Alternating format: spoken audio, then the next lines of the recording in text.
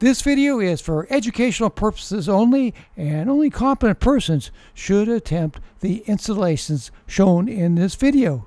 Hey, this is Bill for Sparky channel, and today I'd like to show you how to install the cheapest 13-inch flush mount ceiling light in Home Depot. So this is the box right here. The thing that inspired me to make this video is I saw guys going out of the store with cartloads full of these things. And I have a laundry room here that doesn't need a fancy light. It just needs a light, you know, nice clean one that works well. So I went and picked these up. It's 2 lights in one box with taxes about $24. Here's a few of the tools I'm going to use. This is the new Knipex forged pliers. I just got them, so I'm happy to be using those. Got a little razor knife. Got my Fluke 1 AC voltage sensor. Got some electrical tape. So let's get going. First I'll remove the old light. And these kind of lights, the way you remove them, you just twist it like that and it comes off. So there's a couple bulbs, I'll save those.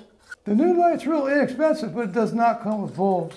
The circuit breaker's off, but let me double check. Put my Fluke 1 AC right in here. Okay, it's not hot. Remove the mounting screws and pull down the light so that you can get access to the wires. In no particular order, disconnect the white wires and the black wires.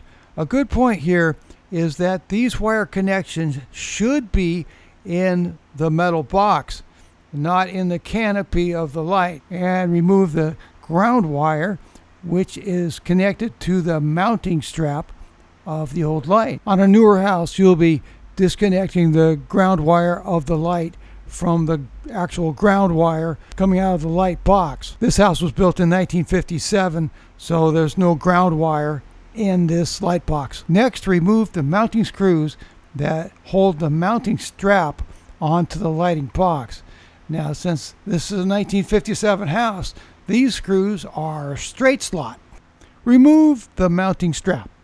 And here's the 2 wires. They both have white on them. They both have black. Who knows which one's hot and which one's neutral. So I'm going to put a lever nut on here. And I'm going to turn the circuit breaker on. Okay, this one's not showing hot. This one is. So this one is the neutral. And this is the hot black wire. Now I've turned the circuit breaker back off. And I'm going to wrap the neutral wire with white electrical tape, and I will wrap the hot wire with black electrical tape. In this way, the wires will be both protected with the layer of electrician's tape, and they will be properly identified for the next do-it-yourselfer or electrician who wants to install another light. This is my Fluke 117 electrician's meter. I'm going to take this black lead, I'm going to put it in the white wiggle lever nut. See, like that, and click it down. Okay? And then I'm going to take the red lead, I'm going to put it to the wiggle lever nut on the black hot wire. Push it in there, click it down. So with my 2 leads attached, it says 0.0 volts. So now I'm going to go turn the circuit breaker on. So now with the circuit breaker on, it reads 117.9 volts AC. So that's our voltage reading, and we did it without exposing ourselves to a bare wire at all. Here's what the light looks like in the box. This is the dome, it's glass. Got to be very careful with this. And here's the light right here. And all the various screws and so forth. Now turn the circuit breaker back off, and our first move will be to install the new mounting strap. They furnish you with 2 short 832 screws. The wire size is 8, and there's 32 turns per inch. That's a common electrical size. Tighten up the mounting strap screws. Here's what it looks like at this point. Next, we'll be installing the light mounting screws, shown here in this picture.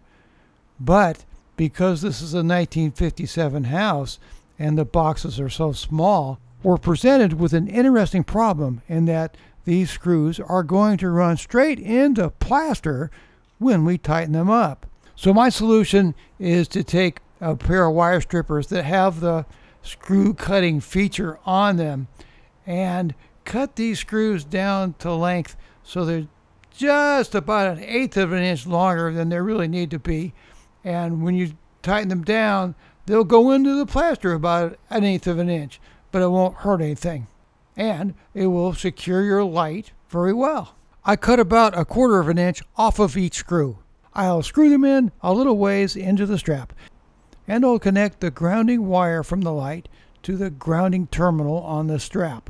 The white wire and the black wire from the light come with push-in wire connectors. So you take the white house wire and you push it into the connector on the white light wire.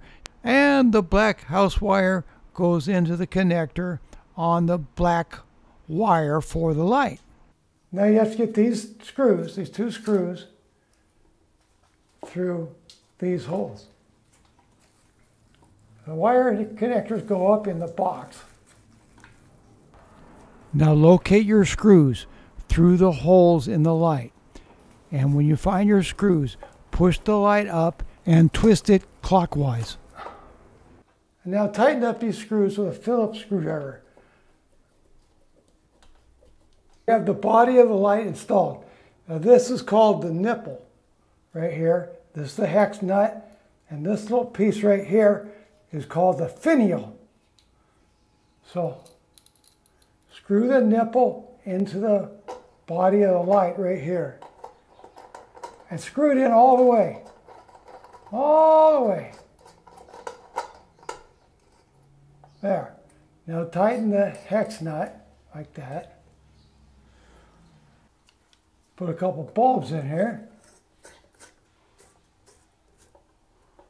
Okay, now you put the glass piece on and you put the nipple through the hole there. There you go. Now you use this washer. It's like a decorative washer. You put that on there. And now, ta-da, the finial. There you go. Now turn the circuit breaker on and we'll see if it works. It works great, and although the ceiling needs a little paint touch-up, the light is very attractive. I'll put links in my video description for a variety of wire strippers that feature the screw shearing capability, and I'll put links in my video description for the Fluke 1AC voltage detector, for Olfa razor knives, which are the best, I think, and I'll put a link for the new Knipex forged wire stripper. Thanks. I hope this video was helpful.